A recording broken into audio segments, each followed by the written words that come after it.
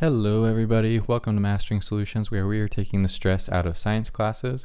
This question says we have a glider attached to a spring and we push that spring in and then we release it, and then they tell us what is the spring constant. So let's make a list real quick of what we know. We know the mass of the glider is 160 grams or 0.16 kilograms. They tell us the delta x, or how far we push it in, the spring, is 8.4 centimeters, which is 0.084 meters. And then they also give us the number of oscillations and how much time it takes to do those. So we can find either T or F. Remember, T is equal to the amount of time that it takes, or the change in time, over the number of oscillations, and frequency is the number of oscillations in a given set time.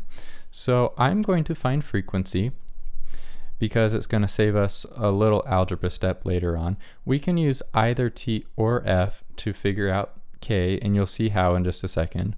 So frequency is equal to the number of oscillations, which they say is 10 oscillations in 10.5 seconds.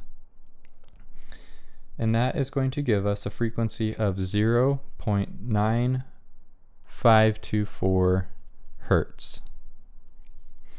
Okay, so now all of the equations that I've gotten for these problems and other problems are all in the chapter summary in your book. So they tell us, actually let me back up a second. I'm going to write K with a question mark. So this is what we're looking for. So what I did is I went to the equations and I found all the equations that had K in it. And then I said, okay, that's what I wanted to solve, and those are the equations I've given. Which of those has everything that I've been given except for K?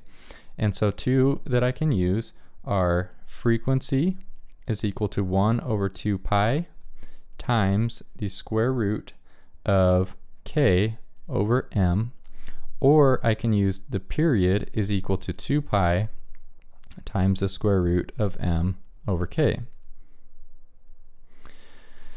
So this is where I was talking about earlier, that we can use either of these, T or F, to solve for K here. And like I said, I'm going to use the frequency just because it saves a step in the algebra.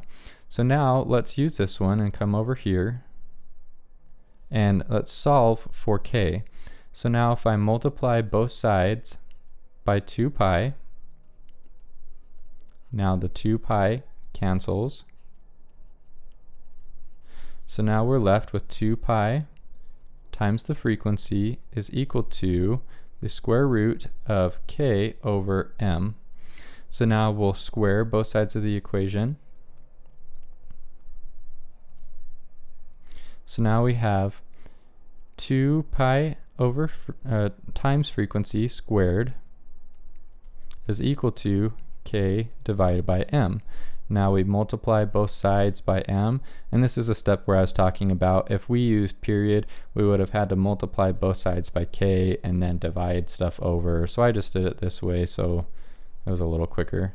So now the m's cancel, and we have the mass times 2 pi F squared is equal to the spring constant K. I'll just write it over here. Alright, so now let's scroll down and plug all of our values in. So K is equal to the mass, which we said was 0.16 kilograms, times 2 pi times the frequency, which we said was 0.9524, so 0.9524 hertz.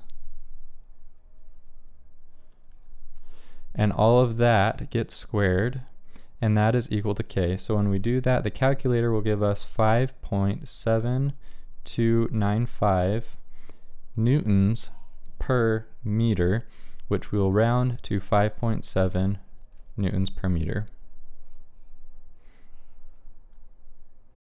If you found this video was helpful, hit the like button and subscribe, and we'll be coming out with more of your homework solutions every week. Thanks for watching.